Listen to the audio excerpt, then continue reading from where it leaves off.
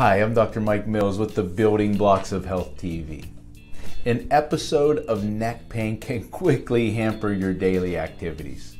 Whether you begin experiencing pain due to injury, degenerative spine changes, or poor posture, it can be difficult to think about anything except the pain. You know, it's estimated that 70% of people experience neck pain in their life, but you should know that there is a path toward neck pain relief. Neck pain can expose anything from headaches to pains in your arms, hands, and actually pain in your neck. And because there are different types of pain indicate different issues. The most common reason for neck pain are strained muscles or stuck spinal joints. Whatever your underlying issue, the one thing that they have in common is that they can cause a lot of pain, and you can have fear that you have a more significant issue. So, no, with a proper examination, our team can pinpoint the cause of your pain specifically.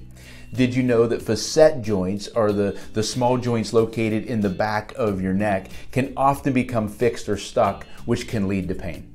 Muscle strains can result as from poor posture or even sleeping in an awkward position.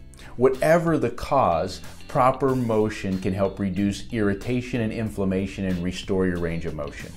A small adjustment today literally can make a big change in your quality of life.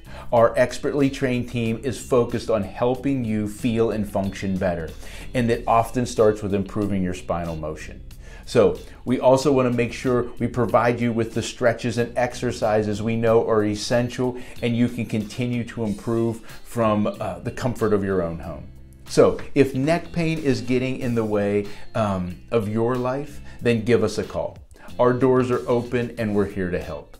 I'll see you next week with another episode of the Building Blocks of Health TV.